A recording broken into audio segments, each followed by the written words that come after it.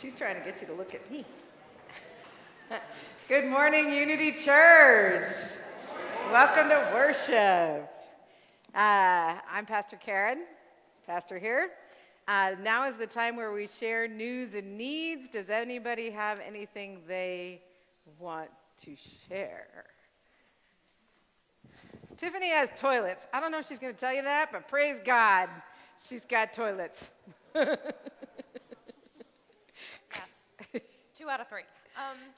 Next week after church, directly after church, we're having food and fellowship, like an elevated coffee hour. Coffee will be in the lounge and snacks, just finger foods in the transept. We would love everyone to save the date and come for just a little while and get a time to chat with everybody. Mm-hmm. If you would like to bring anything, that would be great. Just finger foods, nothing too involved, unless you really want to, but finger foods. Yeah. Next week, stay after church. I have one before I get to Chris. I am looking for some secret shoppers, because anybody who is willing to be a secret shopper at one or more places, please talk with me, because there's another pastor in the presbytery who's going to do her part of the presbytery, and I'm going to try to get people to be secret shoppers in our presbytery, or in our part of the presbytery. So if you are willing to go someplace for an hour for me, talk to me. I don't have any secret shopper things, but I am selling something. The barbecue tickets are on sale.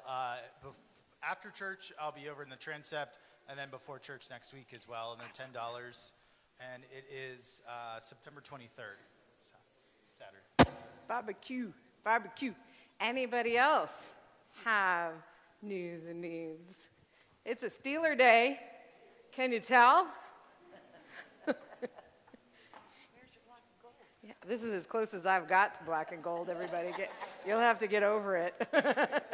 No, I'm good. Good morning. I have 2 things, one good, one not so good. Rowan and Trevor, who most of you know, and myself and our family, we are growing.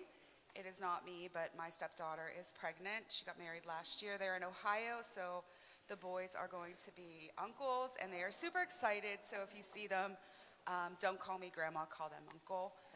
So prayers, if you would, for a healthy pregnancy. We're due in March. So also prayers for a family in our school that Trevor has, one of the kids is in school with Trevor, and then there's 2 younger ones, 6th grade and 3rd grade, that I'm pretty involved with through subbing.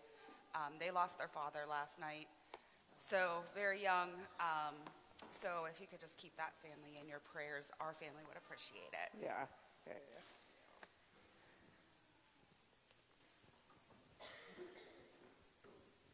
I wish to thank everybody that prayed for Debbie, but she couldn't have the operation done.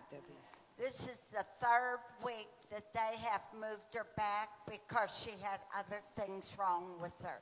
She had a toe infection, and they could not do the surgery. So I don't know when the surgery will be done. We'll keep praying for her, though. Thank you. Yeah. I appreciate Keep that. praying for her. Anybody else have news or needs? All right, let's calm our hearts, experience the music, and come into God's presence.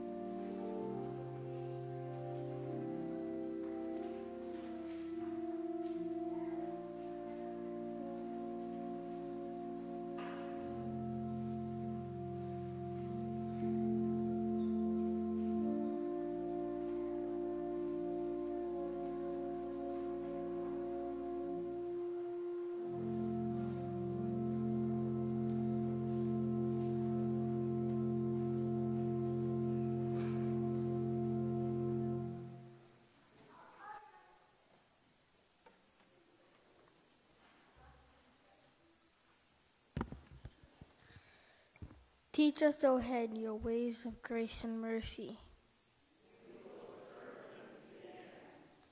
Remind us, God, of our minds, that even if only 2 or 3 gather,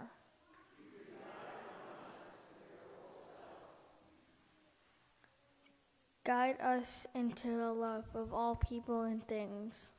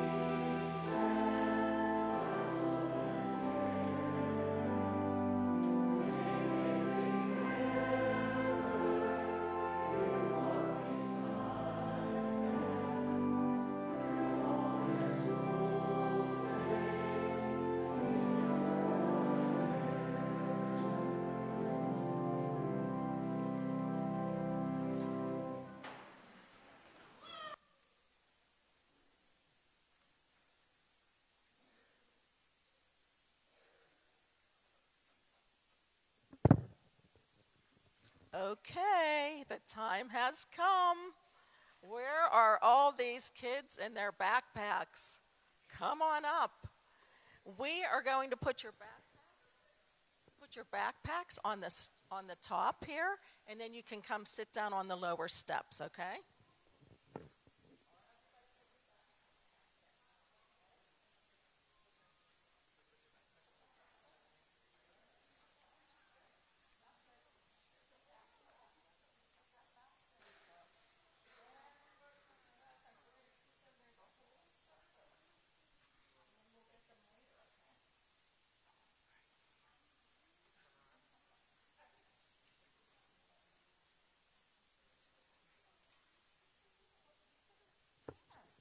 Any workers out there with their briefcases? I have one up here. Okay. Oh my gosh, look at this crowd of kids. My goodness. So happy to see you all. This is a great day because we are celebrating going back to school. We're celebrating starting Sunday school, and we're here to do a blessing. Now, school started this week, and most of you are back in your daily routines, right? And most of you use, of course, a backpack. And you use these backpacks to carry all your school supplies, your books, back and forth. Sometimes some of you have books in your backpack that are so heavy, that's all you can manage to carry. You couldn't carry one more thing in your backpack. Anybody experience that? really heavy backpacks?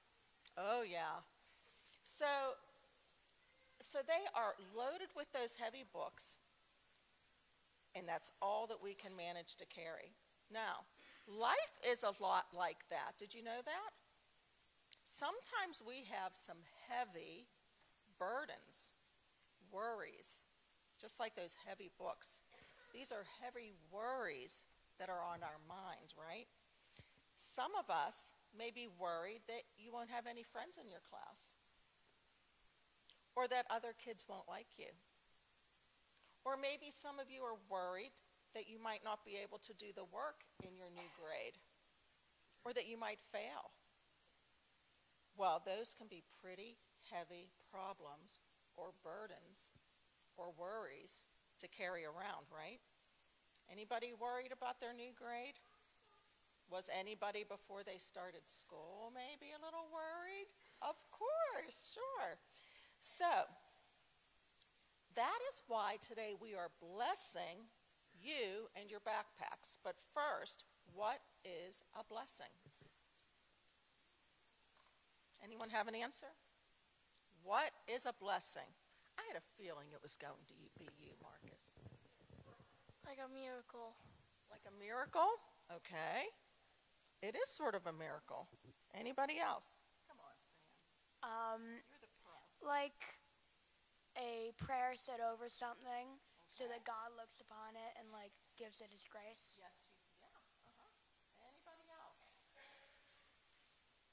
So you guys were both right where it is a gift from God.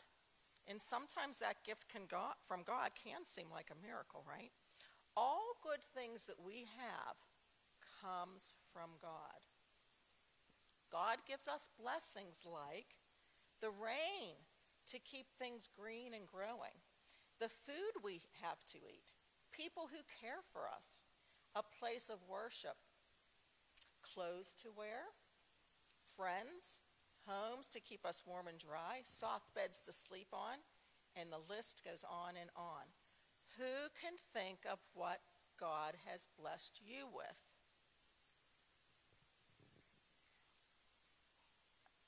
What? Parents. Your parents. And guess what? Your parents are blessed to have you. God gave your parents the gift of you. And God gave you the gift of your parents. What else might be a blessing in your life? What has God given you?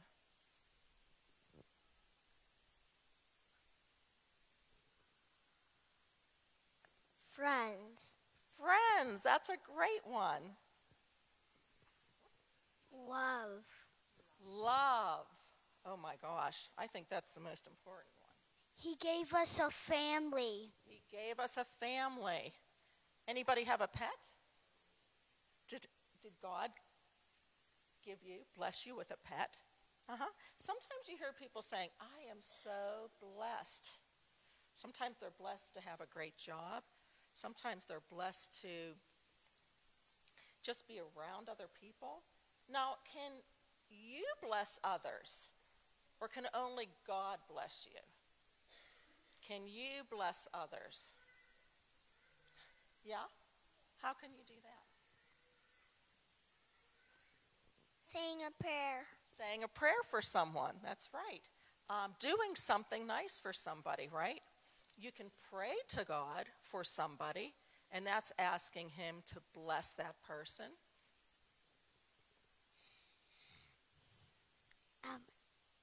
Like when you go through the stones when people die, maybe they can talk to you and they need to say a question to you. That's right. That's very nice. Be kind to others when they got hurt. That's exactly right. Those are all blessings. One more. Even your fur have a boo-boo. That's right. You can make them feel better. Maybe there's somebody at school that doesn't have a friend. And you can bless them by going and talking to them and maybe being their friend, right? Very good. Okay, so we thought of what other blessings there are. We found out that we can bless others. So we are asking God to bless you and your backpacks so you can have a great school year. And so he can guide you and help you to do well in school and take away those heavy burdens. All your worries he'll take away. So let's do that now with Miss Hannah. She is going to give you, she is going to do your...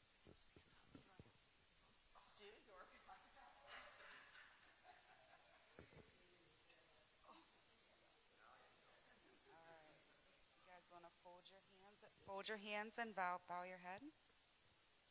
All right. Lord, bless these backpacks and give the children and youth who carry them as they begin yet another year of school. Give them peace when they feel nervous, focus when they feel distracted, energy when they feel tired. Open their minds to the lessons they will learn, both inside and outside the classroom. Help them make friends that build up one another and be friends to those who need them.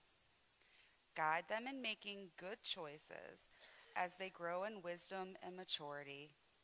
Be ever present with them in the classroom, on the school bus, on the playground, during sports, and at home. And may they feel your loving care in all they do. Amen. Okay, so if I could ask anybody who has volunteered to help to be a roamer this year, anybody who's ever helped teach Sunday school, anyone who works in the nursery or ever helped in the nursery, I would like you to stand, and we are now going to bless our teachers and our helpers. I know there's some of you out there. People who are volunteering. Yes. Yes. Anybody who always gives me a hand. Okay. So let's bow our heads. Dear Lord, we pray for our Sunday school teachers, volunteers, and nursery caretakers. Help them to diligently seek you through your word to gain knowledge and insight in order to teach to those who are in their classrooms. May their love for you be evident as they teach and keep all safe. Give them the opportunity to lead our young hearts to a saving knowledge of your Son, Jesus. Amen. Okay, so we just prayed for our students and teachers. Well, the congregation is going to be doing some praying for you too. They're going to be praying for your schools. Your parents all gave me the names of the schools you go to, not the school districts, the actual schools. And what's that? What's that? Oh, okay. Oh, they're right here. Okay, I'm sorry. I'm not in charge of these, but here they are. Okay, so anyways, Pastor Karen wrote out all of these slips of paper with a different name of a school on each slip for each of you to come and take one and pray for that school for the week or forever and ever. So you can let your teacher know that your school's being prayed for. Okay, so after that, Miss Nadine has something to give to you for each of you to have with you when you go to school. Good morning, everybody. We're almost done with this. But part of the blessing that we're offering you today for the blessing of the backpacks is to talk to you about angels. Does everybody know what an angel is? I think we all know what angels. What do you think an angel looks like? I know the color of it, but it's white. White, okay. It bless other people when they die, and when like you're sad about someone, they go do the walks and they pray for them. Very good. Anybody else? The triplets. They pray for God. They pray for God. Okay. I think probably most of us would guess that angels look a lot like us. We can't see them, Sometimes, though, we might have angels in our lives that we can see. A friend, our parents, grandparents. Sometimes people just come across and they're so kind to us, they're like having an angel.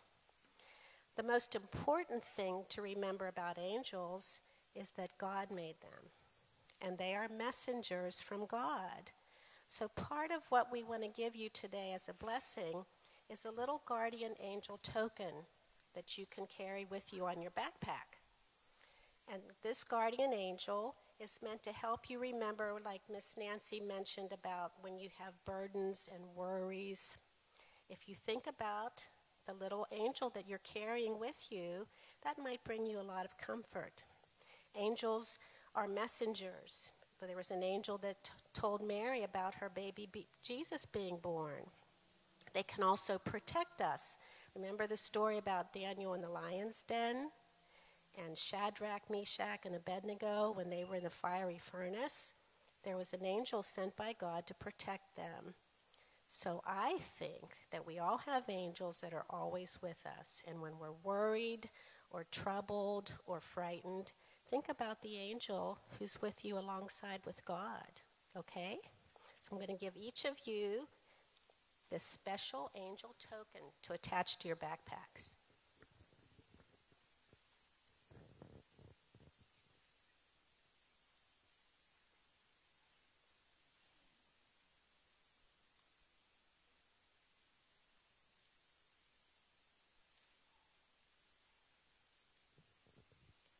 The token is right inside there. If you want to unsnap it, you'll be able to see it.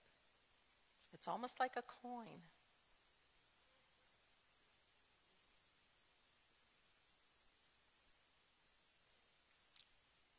Can somebody read what's on the back of it? What does it say on the back of it? Who would like to read that? Always with you. Always with you.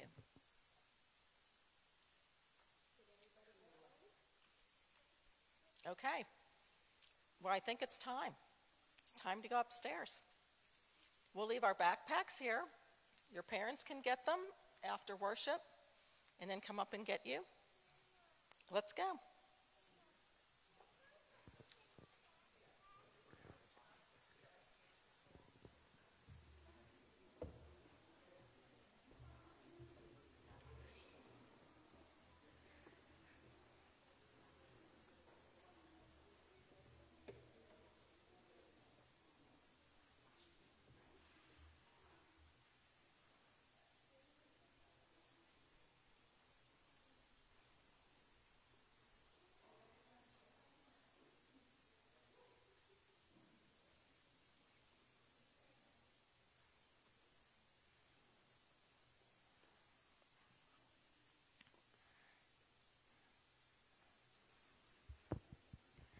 We seek the will of God, but still find ourselves conformed to this world instead of being transformed into God's image.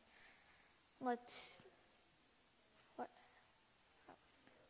us seek forgiveness for the ways we have turned away from God's call. Great teacher, we come to you in this quiet space to share everything that weighs us down and makes us weary. We acknowledge that we are not always the best students, and sometimes we don't pay attention to the lessons we tried to teach us.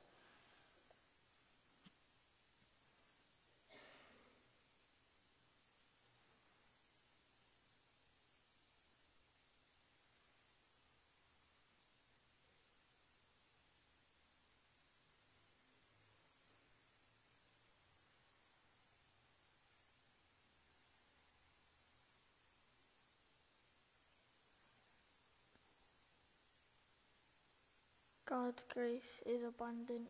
God's love is never ending.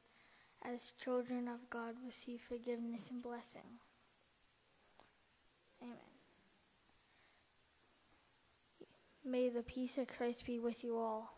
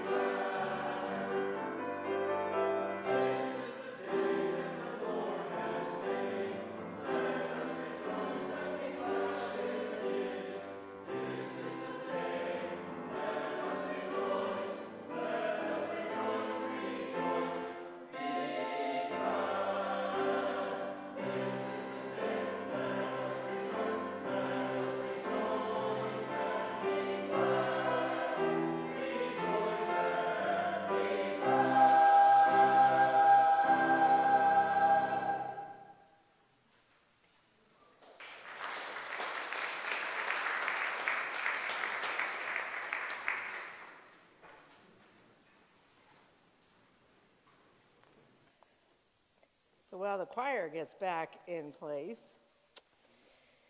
whoever it was who talked to me about moving the flowers up, remember whoever that was? I don't remember who that was, but I'm moving them back to the back while the choir is singing. Did you see why? Poor Bob and Forrest were back there behind those big flowers, right? So now I know why they were always in the back, because somebody said it when the choir had stopped. And so, that's why they're in the back. So when the choir isn't singing, we can have them up here. And then when the choir is singing, we can have them back there. So that's a funny little housekeeping thing in our house, right? Let's pray. Our God, we ask that you would help us know how to love children rather than hate children. Help us to know what it means to welcome kids and hug them and bless them in the very way you did, because you are in our midst as them. We give you thanks for the kids in our church and that our church has kids. We pray that we would better serve them in the coming years. Amen. I'm going to tell 3 stories today, so that's a departure from my norm. One is just about, it's set in the out and about world, so just out there. And 2 are from church life. They're in vignettes that I think point to the ways in which we hate children in the 21st century sometimes. And so we hate them sometimes. And I think they're going to show a spectrum between hate and apathy, putting children just lower on the scale of value than other things. Okay, so they're somewhere in that range. Our first scripture reading today is Mark 9, verses 33 through 37 and 42 through 43. Jesus and his disciples entered Capernaum. When they had come into a house, he asked them, "What were you arguing about on your journey?" They didn't respond, since on the way they had been debating with each other about who was the greatest. He sat down, called the 12 to him, and said, "Whoever wants to be first must be least of all and servant of all." Jesus reached for a little child and placed him among the 12 and embraced him.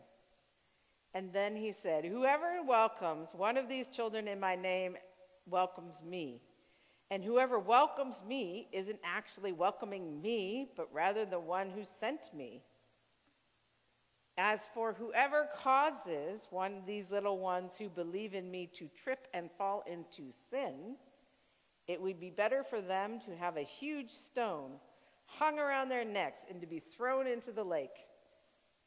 If your hand causes you to sin, chop it off. It is better for you to enter into life crippled than to go away with 2 hands into the fire of hell, which cannot be put out." Some people hate children and are in danger of needing a huge stone around their neck. So what does that look like today? My grandson met me in California when I visited my mom a few weeks ago. It was the first time any of the 3 of them had been on a plane since the beginning of the pandemic. He, because he's less than 3, and they, because they didn't travel during the pandemic. So he's in the airport, and he's wearing a mask, and he's with my son-in-law. And a man comes up to my 2-year-old grandson and goes, right?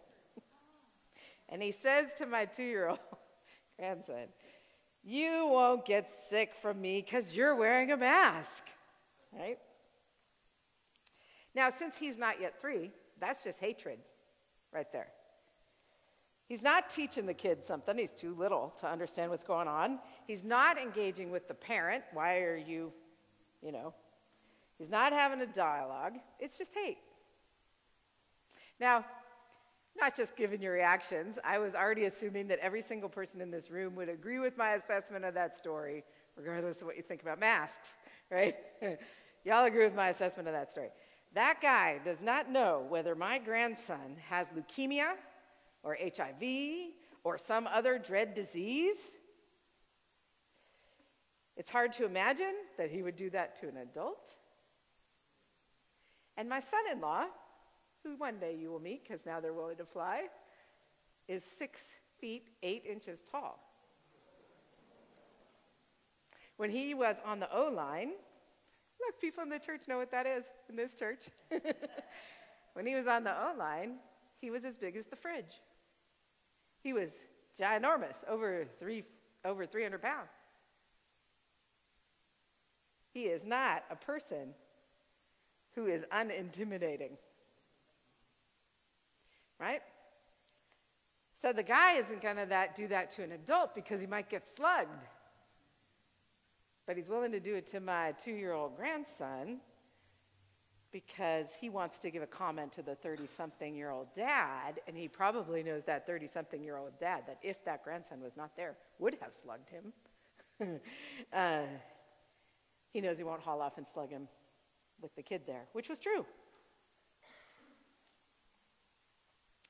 Therefore, that child has become an object, a tool, right? He is no longer a human being in the eyes of the person that's coughing on him, especially not one made in the image of God who deserves basic respect. The huge stone is looming in his life.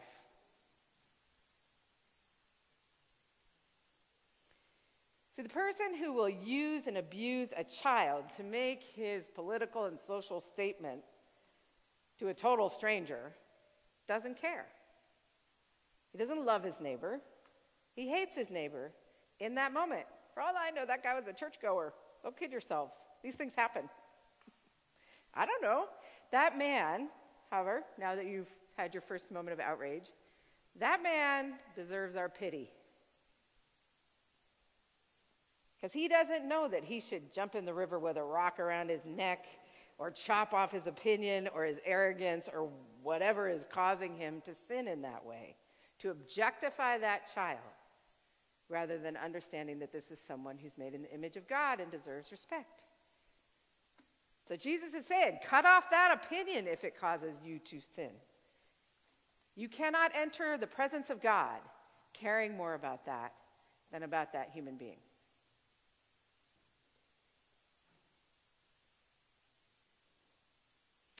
So I think that there is an entire sort of justice mission field for Christians, if we want to take it on, to intervene in the way that folks mistreat children, hate children in this country. We objectify children, we don't provide for children, for both the kids' sake and for the sake of those who are behaving badly. There's an entire ministry there. That's all I'm going to say about that. But I don't want anybody kidding themselves that there aren't people in the world that hate children. Okay? So, our second reading is Mark chapter 10, verses 13 through 16. People were bringing children to Jesus so that he would bless them, but the disciples scolded them. When Jesus saw this, he grew angry and said to them, "Allow the children to come to me. Don't forbid them, because God's realm belongs to people like these children. I assure you that whoever doesn't welcome God's realm like a child will never enter it." And then he hugged the children and blessed them.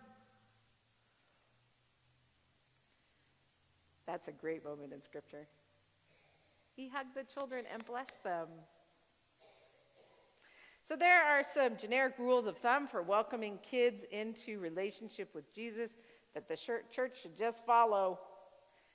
For example, when we provide children with age-inappropriate materials, which happens, and we see that that's not good for that child, if we fix the problem, we love the child, and if we don't fix the problem, we are not loving the child.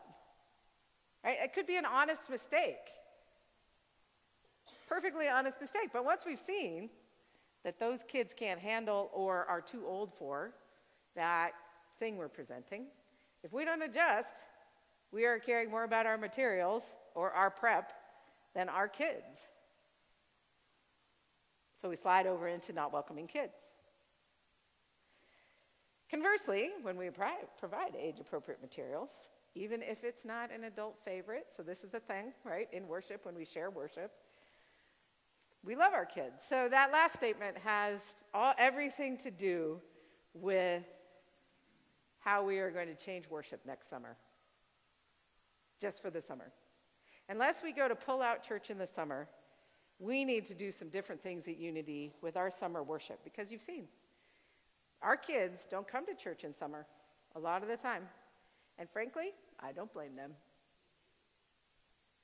So we need to be, for a few months of the year, 10 weeks of the year, doing some things that are more appropriate. I got lots of ideas for that. So, but I have encountered this problem everywhere I've gone, where people can't really see the kid in the church, right? So when Forrest went off to Washington to be the pastor, I was not the pastor. I was the pastor's wife. I was happy to not be the pastor. But I volunteered with the youth program because I like teenagers. Teenagers like me, and that is a underserved group usually in the church, right? It's easy to get people to work with the 5-year-olds, not so much the 15-year-olds. So I get there. But the pre-existing situation is that the youth director and the elder that's in charge of overseeing this program are at loggerheads. Like, they are fighting. And so here's one, and here's the other, and here's poor me in the middle, right? You need to talk to him. You need to teach him theologically. You need to talk to her. She doesn't understand about kids. Like, right? And here I am in the middle, pastor's wife. It was a very interesting thing. The elder wanted she was in her 70s, and she wanted the youth director to only use like the top 25 hymns of the history of the church. Like nothing that had been done in the last 40 years probably, and because it hadn't become one of the top 25 because it was new. And so this was a big thing between them. Oh, music, man, it was a big thing. So very interestingly, I try to get out of that conflict. I spent time thinking about what could happen. So one day I say to the elder, hey, I came up with a solution. You want them to learn, how great they are and amazing grace and great is thy faithfulness. And when we went to Skagway, Alaska for Presbytery, the Saturday night entertainment was a band from the church. People in the church were in the band. And so they used the first stanza of famous hymns as the entertainment. It was very interesting. So, they played Amazing Grace to 5 different songs. And one of them was House of the Rising Sun, and one was Gilligan's Island, because whatever, you people who are musical understand that words can go to different, like we did that song today that was Morning Is Broken, which is not Morning Is Broken, it's half a dozen hymns with different words, and it has the same tune, right? So that was the idea. I said, so we could do a song a month. Like, we're not going to get somebody in to play for these kids every single week. That was not going to happen. So I was like, but we could get somebody in the church to come play a song a month, and we could have a song of the month, and they could practice the words of that hymn to all these different songs that the kids will know. Because her big thing was that modern music has terrible words, and these old hymns survive because they have great words, right? That was her thing. It was her thing, over and over. The words. Well, my little suggestion revealed that it was not just the words, right? She wanted the whole kit and caboodle for these kids. So that was helpful. She had a complete inability to either, I'm not even sure to this day, whether it was an inability to sort out what she really wanted, or she knew what she really wanted and she was unable to be honest about it because she knew that was not going to fly. I don't know which it was. But I'm going to tell you something. She caused drama and trouble and anxiety since long before I got there. Lots of conversation was about her rather than the kids. It was incredible how much she was stealing time and energy and care from the children that had been brought to our church. And we were a very successful youth group with a ton of kids who didn't go to church and didn't have parents around. But she was unable, as both an adult and as an elder, to deal with herself. I should not have been spending time on that conflict. But, I turned over that rock and showed her, right? We had some high-risk kids. It was a high-risk community. We had some high-risk kids, we had some medium-risk kids, and then we had a couple low-risk kids like my kid. And these kids needed intervention. They needed time, and she did not deserve or need my time. She became worth my time because she was so much trouble. But she was a person of privilege and power and influence, and she abused that. She abused her gifts and her realities by taking up all this energy in the youth program towards something she wasn't even honest or didn't know what she really wanted. She got stuck in the weeds. So that's one kind of abuser. Somebody who's just either unaware or unhonest about what their thing is, and you can't move forward in the conversation. And it takes up a lot of time and a lot of energy, and it just sucks the life out of the room. That's one kind of abuser. But the church is subject to abusers of all kinds because we choose niceness over truth and avoidance over honesty when people are behaving badly. So, in Alaska once, we had to send around this risk management VHS. I hope everybody in this room knows what a VHS tape is. So we didn't want to watch it during the session meeting. So we made a little sign-up sheet, and we said, okay, somebody take it, watch it, hand it to the next person. Everybody just sign it so we can report with honesty to the insurance company that we have all watched it. And we weren't policing them. If they were going to lie and sign, we weren't going to lie. Everybody had to have signed the sheet. So we reported to the insurance company that we had all watched this risk management seminar, but they didn't want to put windows in the doors or leave the doors open for Sunday school, which was one of the things in this business that our insurance wanted. And they did not want to do what our insurance wanted. It was funny because one of the things in Alaska, there's no privacy in Alaska ever. So there are half a dozen registered sex offenders in our church. And everybody knew that. This was not a secret. And also, Alaska is incredibly violent. And there is tons of violence in homes. And so we knew that there was plenty of violence in our homes. These are not hidden problems in our community, and nor were they hidden in our church, not the larger community or in the church. I couldn't figure out why we couldn't have a rational conversation about this. So that response lands, just not even being able to have the conversation, lands somewhere between apathy. I don't think that's hatred of children. I think it's somewhere between apathy and putting the children on a lower scale in the value system than something else. But I'll tell you what else happened. We were in Alaska during the Catholic priest scandal hitting the national never-ending news, right? And there was tons of public criticism about the people who pretended it didn't happen or moved these problematic priests around. Because it's 4% of priests. It's 96% of priests are great guys, right? Well, maybe not great guys, but they're not abusing children, right? Some of them are great guys, right? But they're not abusing children. It's a tiny little percentage, but they do a lot of damage. And they were moved around. And so there was tons of criticism about people who look the other way. And so suddenly our session was willing to do more.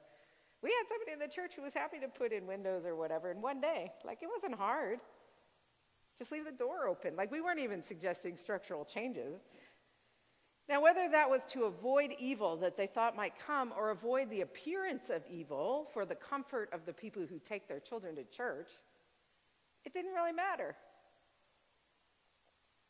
It didn't really matter. It was for the kids. Sometimes we care more for our illusions than for the children. Children are less important to us than the things we want to pretend about. We want to pretend it's not happening, or it might not happen. No one here would ever do that. So I do think the first scripture is telling us that we are failing the people who might cause trouble with kids as much as we are failing the kids, actually. But the second scripture reminds us that the disciples misunderstood something fundamental about Jesus and being Jesus-y when they scolded the parents. So let's be honest. I could have told you all kinds of motivating and interesting, positive stories, what they used to call in my college about when they served water at parties, equally attractive alternatives. Of people loving children, loving small children, loving an individual child. But the truth is the shall nots are as important as the shalls. But I don't want to be a complainer. I just want us to recognize that there's negative behavior in the world and we got to watch out for it. I believe in encouraging people toward the light and the good and the right, because that is where God lives. God is found in love because God is love. So let's remind ourselves that why do parents bring children to church? Why do parents bring children to Jesus? For blessing, for healing, for help. There should never be a stumbling moment in the congregational setting for those kids. Because children are special in Scripture. They are in a special category. And yet, Unity Church. I have already heard the 30 years apart stories, so you do not need to come up to me and afterwards and tell me there's more. I have already heard the 30 years apart stories of how in this very sanctuary, and probably at Dormont, don't kid yourself, Dormont people, but in this very sanctuary, this has happened once since I came, okay? Parents have been slipped an anonymous note, or grandparents, parents or grandparents, slipped an anonymous note from somebody in the church telling them to get their children in line, to behave better. So I am sorry if that happened to you. I am so sorry if you were a recipient of that kind of note.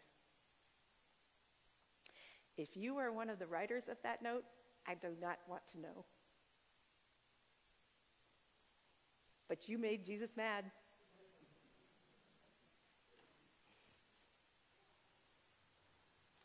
It would have been better for you to stick a rock around your neck and jump into one of the ocean or one of the rivers. We have 3 of them. You could choose.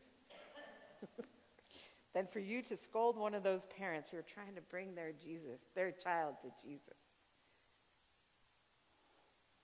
May it not happen while I am here, because Jesus loves the little children and greets them with hugs and blessing. We are living in a nation with a rapidly, precipitously falling birth rate. I think that is partly because we do not care for children in this country.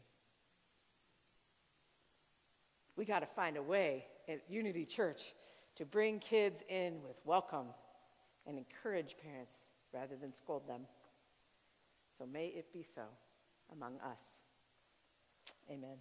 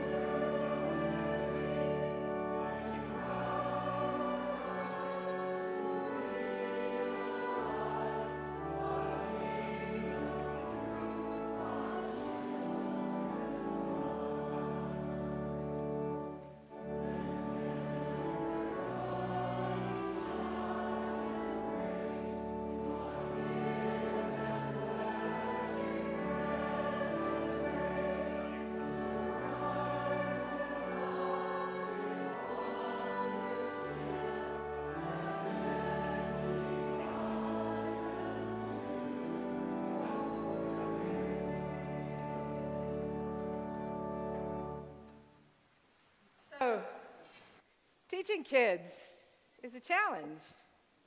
I am inviting you to the offering, but first I want to tell you how we taught our kids about the offering. I have told you this story once before, but I thought I should tell you differently. So we had this thing with our kid, starting when she was 3. She got $1, which honestly she had no idea what money was, right? She got $1 allowance every week, right? You start them early, teach them. So she had 4 little jars, and they all had a sign. So the first one said tithe. So she had her tithe jar, and every week she put a dime in it. And then she had her long-term savings jar, which was a little bit bigger, and she put a quarter in it. And then she had her spending jar, and she put a quarter in it. And then she put her last 40 cents in her short-term savings jar. That was the biggest jar. We wanted her to learn something about the value of money, but also we wanted her to learn something about what it means when God says, the first fruits will come to me, and they will be 1/10 of your giving, right? And so she would go off to so we took the kids' offering in Sunday school before. We didn't have pull-out church. We had Sunday school before church. She'd go off to the little 3-year-old self, off to the Sunday school offering, and she'd put her dime in the plate. And I thought it was adorable, but also spoke truth. And the adults in the church were always trying to give her $1 to put in the plate. Totally unrelated to her life and her money and her. We were trying to teach them something, and they weren't coughing on her like a 3. They were trying to do something good, and they were undermining our teaching. And I didn't want her to learn to put $1 in the plate because she'd still be putting $1 in at 90, right? We wanted her to learn about graduated giving, and that as you have more is expected of you, and that is clear in Scripture. But man, if you got a dime, God is happy with your dime. And the thing I love about my kid is she would just look at them with her big eyes. She had those big eyes like a Gerber baby. She'd look at them and she'd say, God's happy with my dime. And she'd and she'd say no to the $1. And, person after person told me this story because they kept trying to give her a buck. God is happy with your dime.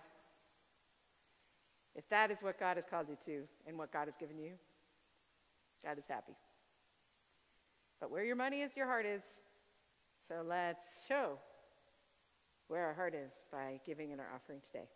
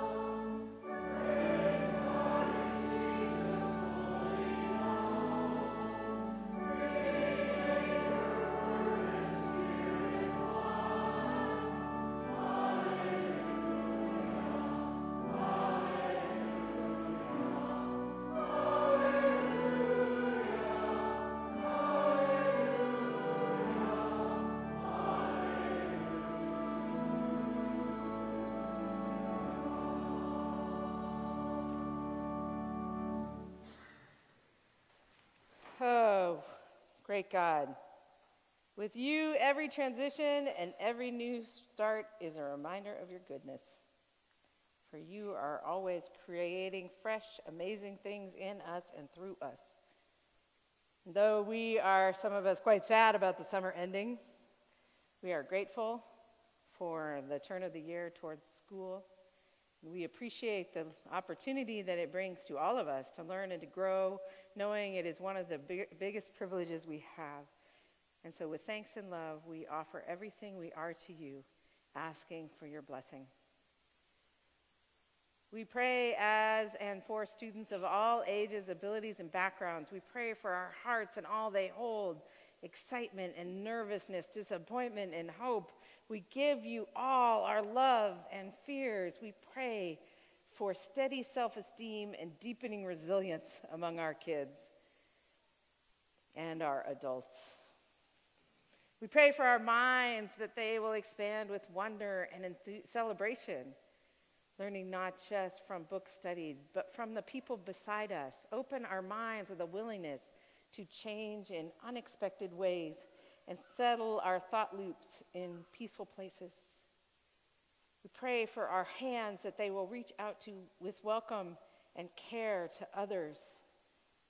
Bless our hands with patience and dedication as they grip pencils and type on keyboards and swish paintbrushes and clap in song, as they grip monkey bars and lunchbox handles and spin wheelchair tires and basketballs. We pray for our mouths that they will speak words bringing life and connection. Help us use our mouths to honor the dignity and belovedness of all. Remind us to open our mouths for deep belly breaths when we're feeling anxious or afraid. We pray for our feet, that they will move toward those different from us and help others in safe ways. Plant our feet next to those who feel alone and bless our steps down hallways and sidewalks. We know that you are with us wherever our feet go or stay. We pray for our eyes that we may see ourselves and others with compassion.